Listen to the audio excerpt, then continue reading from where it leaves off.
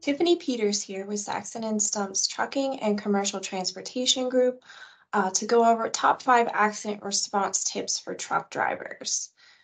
Accidents happen unexpectedly, so it's best to be prepared ahead of time. First and foremost, pictures. If it's safe to do so, take pictures of all sides of the vehicles involved, including the points of impact, the roadway, traffic signs, any marks or debris in the road. It's also best if you can leave the vehicles in their location where they came to rest after the accident until the police arrive.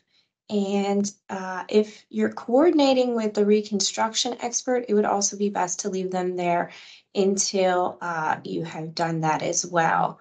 If the vehicles have to be moved in order to prevent another accident from happening, try to document their locations as best you can with pictures before moving them. Also, take a look for any surveillance cameras in the area that may capture the accident.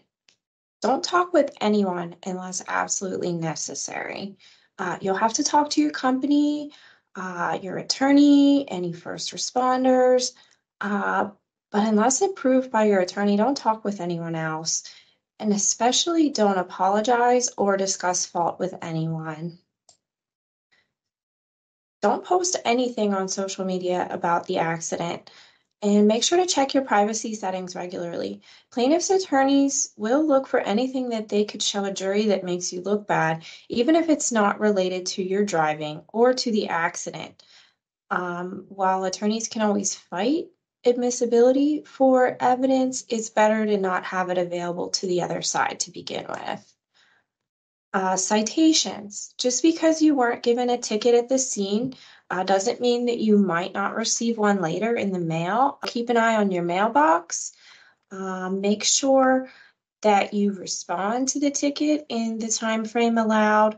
And make sure you also know the effect of the citation before pleading guilty, whether it carries any points, whether it's classified as a serious offense, whether it can, for some reason, be used against you in court, anything like that.